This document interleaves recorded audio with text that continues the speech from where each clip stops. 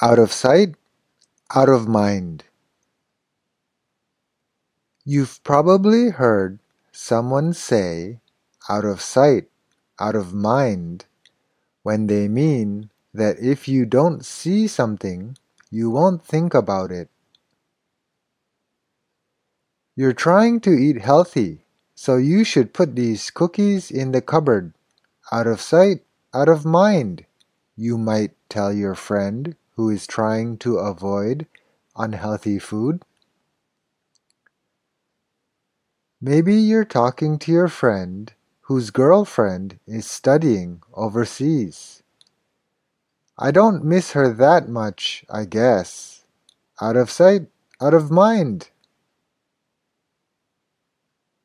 Your mom might ask your dad to redo an ugly patch job on the floor, to which he replies, "Let's just cover it with a rug."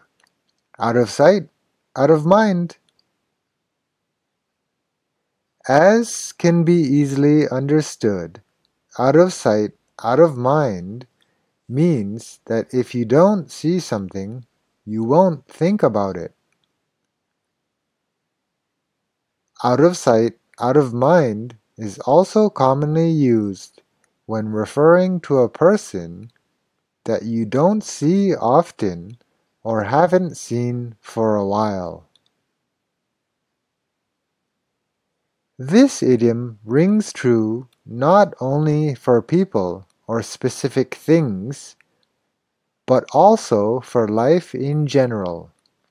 For example, you may not care about fashion if you live in a small town, whereas if you live in a big city and encounter people dressing fashionably every day, you'll probably also desire to be fashionable. In the small town, fashion was out of sight, out of mind. Out of sight, out of mind holds true both for positive things and for negative things. If everyone around you, everyone in sight, smokes cannabis, then in all likeliness you will start too. If everyone around you works hard, then in all likeliness you will too. If your partner is working in a faraway land, he or she might be out of sight, out of mind, though, on the other hand, they say, absence makes the heart grow fonder.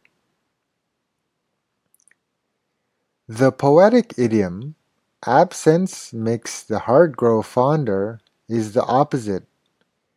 It assumes that if you miss someone, you will come to think about and love them more.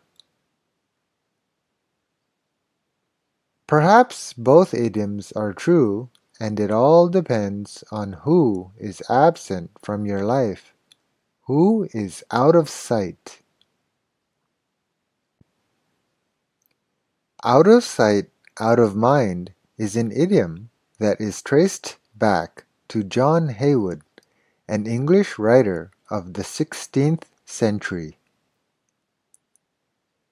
Just avoid the snack aisle of the supermarket when you go shopping, you might tell a friend who is trying to lose weight. After work, during drinks with a coworker, you might say, "Our manager is really annoying, right? But hey, we're off work now, so out of sight, out of mind." If you really don't want to think about something because it stresses you out, just remember, out of sight, out of mind.